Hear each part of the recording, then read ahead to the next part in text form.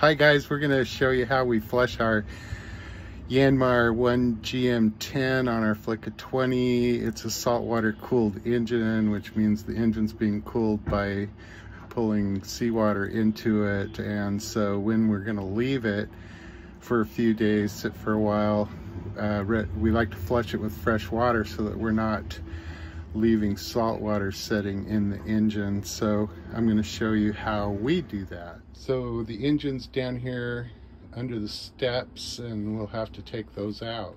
Okay, so this is our engine and this is the freshwater intake here, or saltwater intake rather. Okay, so we got the engine compartment opened up and we're going to show you how we flush it. So this is the water intake here, and the salt water comes in and runs down through the strainer back up to the engine. And on the intake valve here, I've put a T in and a plug. This is all bronze attached to here. So the first thing we want to do is shut our through hull, and so then we take our wrench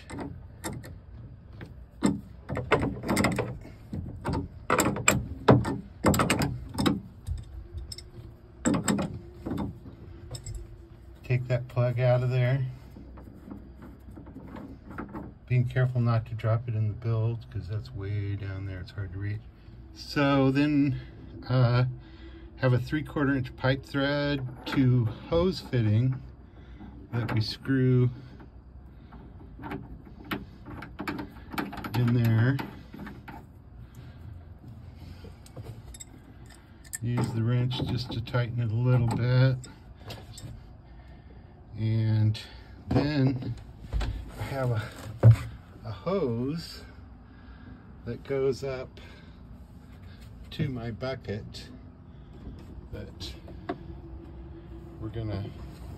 that also has a hose fitting on this end. So yeah, we've got the hose hooked up to the bucket now, and it has a valve here just so we can turn that off when we're filled it with water, and it comes down now and goes into this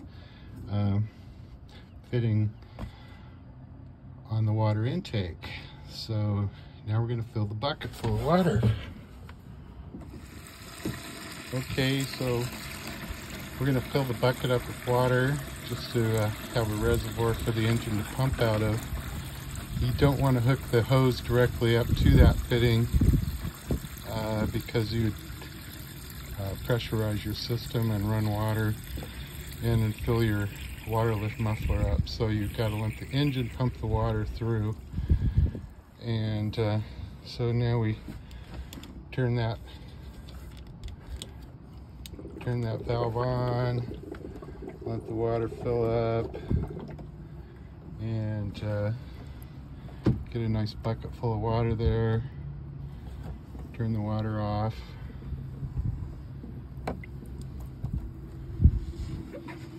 Okay, now we're going to start the engine.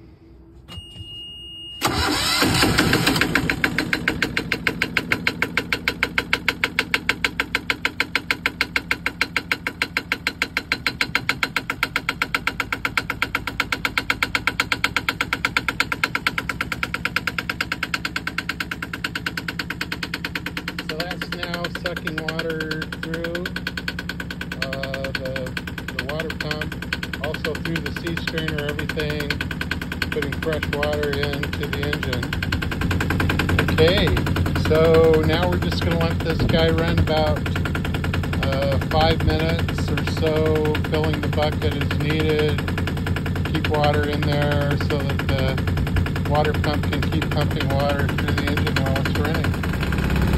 So yeah, you want to keep running the engine long enough for the thermostat to open, so you want to warm it up. It takes about 5 minutes or so.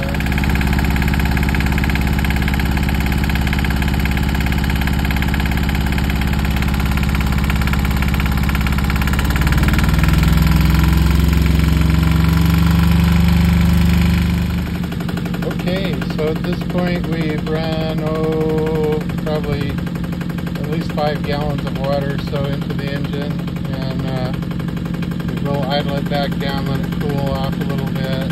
It's good to run it up to full RPMs there to blow the carbon out of it while you're doing it. So okay, so we're gonna just slow her down here, and then the next thing we do is we'll shut the engine back off. So we got the engine shut back off, and we'll turn this valve to the off position so that it kind of gives it a little bit of an airlock there when you take this guy back off of here. And then we will just take that off. I'll kind of pick it up quickly so you don't get much water. And then we take this guy back off of here.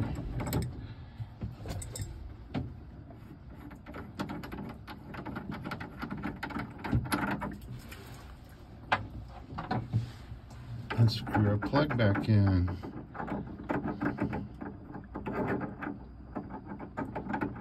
Easier said than done sometimes. Gotta get those threads lined up. There we go.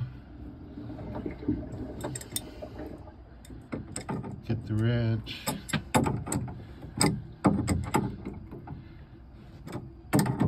Tighten that plug back up there. So we leave the through hole closed with the fresh water sitting in the engine. That means that you have to remember when you start the engine, before you start the engine again, to open the through hole. But that way you have fresh water sitting in your engine, and don't leave that salt water sitting in there to corrode the internal parts of the engine.